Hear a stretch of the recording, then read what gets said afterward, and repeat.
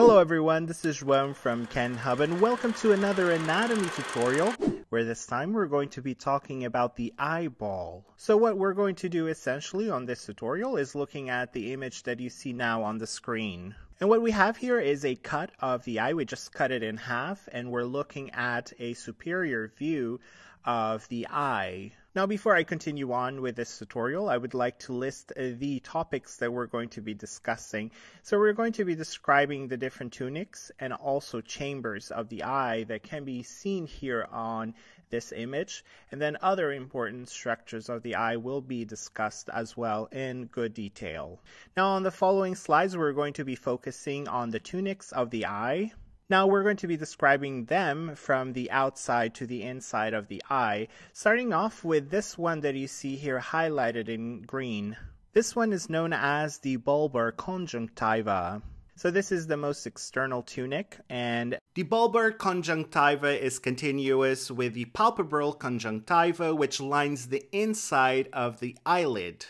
Now the bulbar conjunctiva will be helping lubricate the eye by producing mucus and also tears. But keep in mind that it produces a smaller amount of tears than the lacrimal gland. This structure also contributes to immune surveillance and helps to prevent the entrance of microbes into the eye. We cover the most external tunic of the eye to then go and talk about the other tunics, and we were going to list them before we talk about them in more detail.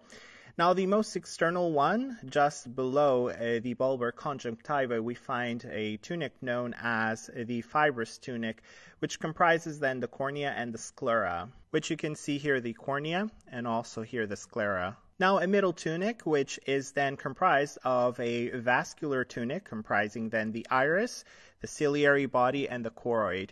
You can see here the iris, the ciliary body, and also this layer here, the choroid. But we're going to be highlighting them on other slides. The most internal tunic will be then a nervous tunic, also known as the retina, as you can see here, this yellow layer. Let's start off with the very first one here on the list, the external tunic, which is comprised, as you remember, by the cornea and the sclera. And starting with the very first one here that I'm highlighting, this is the cornea. And the cornea is the transparent front part of your eye that covers the iris, the pupil, and the anterior chamber, which we will also be highlighting here.